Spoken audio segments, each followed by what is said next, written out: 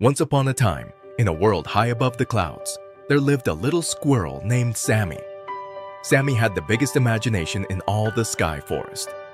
He loved to dream about magical places and wondrous things. One sunny day, Sammy found a multicolored bridge under the sky. It shimmered in red, blue, yellow, and green.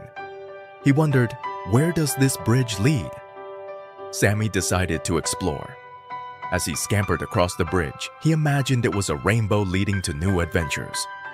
Maybe it leads to a land of giant fruits, he giggled.